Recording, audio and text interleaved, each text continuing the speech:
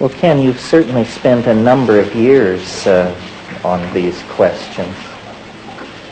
I'm talking with Dr. Kenneth Ring. We're in the Prague Botanical Gardens.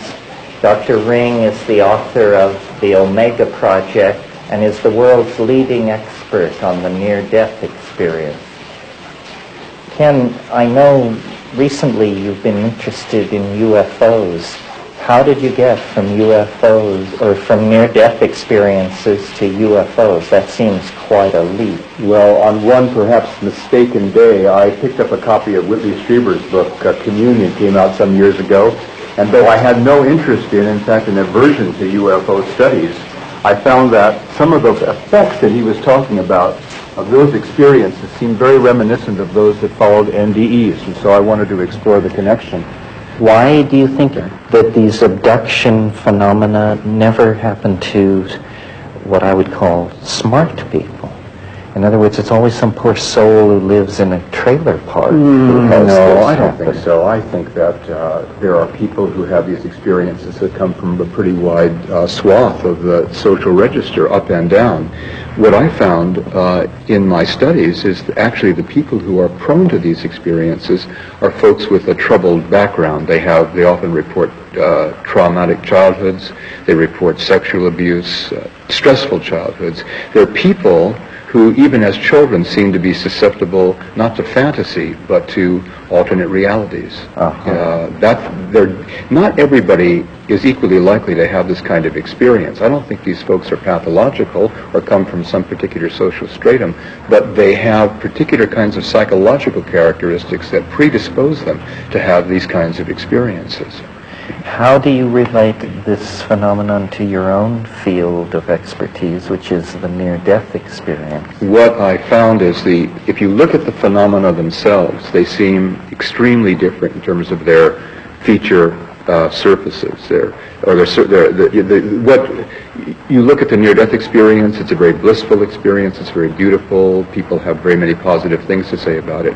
You look at the abduction experience, people are traumatized by it, deeply frightened, disturbed by it. They seem at antipodes, but if you look at the structure of these experiences, the structure is the same. They have the structure of shamanic journeys, of initiations. You're taken from the ordinary world, you're taken to another world, you learn things, you are transformed in that world, and you bring back those transformations with you. What I found was that the same kind of background that's typical for people that report UFO encounters, not limited to, but including abductions, is exactly the same kind of profile that you find for people that have had NDEs, near-death experiences. Same kind of person is prone to them. So I talk about an encounter-prone personality who's susceptible or vulnerable to these kinds of experiences more than the average person. But the key thing that relates these two phenomena, and perhaps others like them, are the transformations that tend to take place in the lives of people afterward. People with both kinds of experiences say afterward they're more appreciative of life, more appreciative of nature, they have a deeper feeling of self-worth. They are more compassionate individuals, or less materialistic. They're more spiritual and not necessarily more religious. In fact, they may be less religious, but they're more spiritual. They're more psychic. They're more intuitive.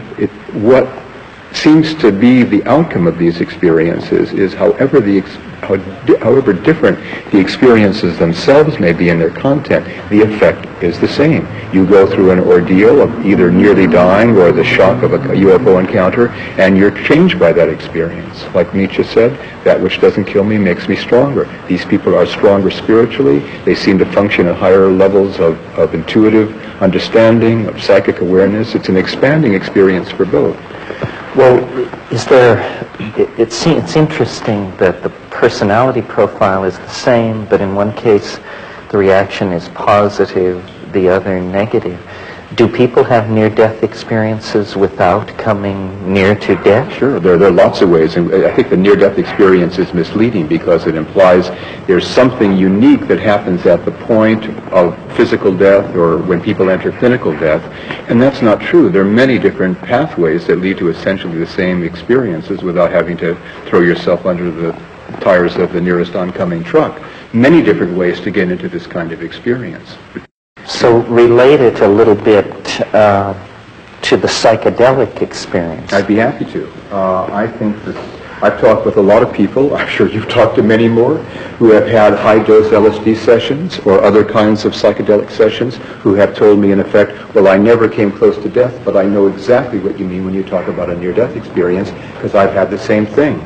The out-of-body experience, the feeling of moving into a beautiful, radiant, illuminated space, the sense of being flooded with total universal knowledge, of being transformed in the instant and bringing that transformation back.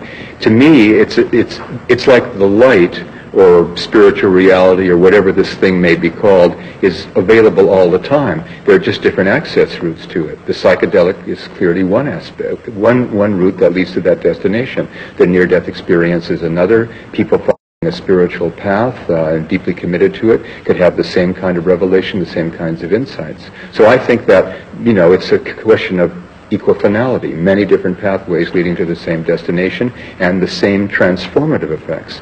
That's what I think is important about those experiences. Well, now we've had psychedelic experiences and near-death experiences presumably for millennia. Is this abduction thing new? Or are we just getting the old stuff repackaged in a funny way? Well, I think that it's related to things that have always happened to humankind. Interaction with the invisible world of spirits. Your phrase, I think, was sylphs of the air, the elementals, the fairies.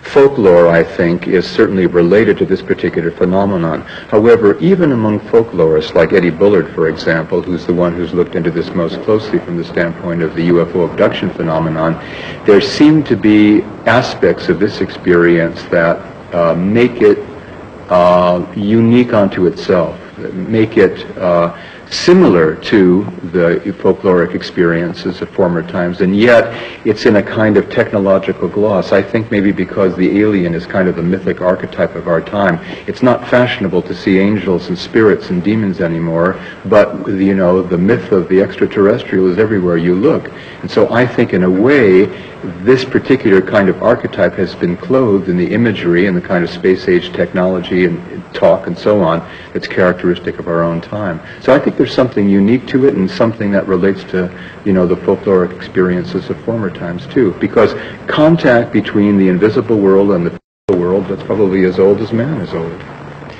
But you're essentially, it sounds as though you're fundamentally a psychologist in that you don't take this at face value. No. I don't take these as literal experiences of an incursion into physical space-time reality of little beings from other places that have come to do nasty things to people. That, oddly enough, it seems odd to me, seems to be the dominant view of American ufologists. I'm not a ufologist, as you say, I'm a psychologist. In Europe, I think the interpretation is quite different. I don't take these experiences as literal, but I take them as real within an alternate reality, within what Henri Corbin calls an imaginal realm. They're real enough. People, for example, people who have near-death experiences will say things like, this experience was more real to me than you and I sitting here talking about it is real. It's more real than life itself.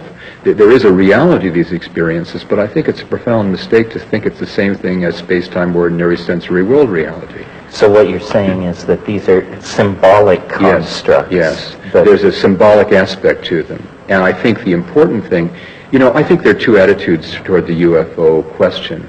It's a mystery, but there are two types of mysteries. There are mysteries like in detective stories that beg for some kind of solution, and you only feel satisfaction when the solution at the end is revealed and all the reasons given.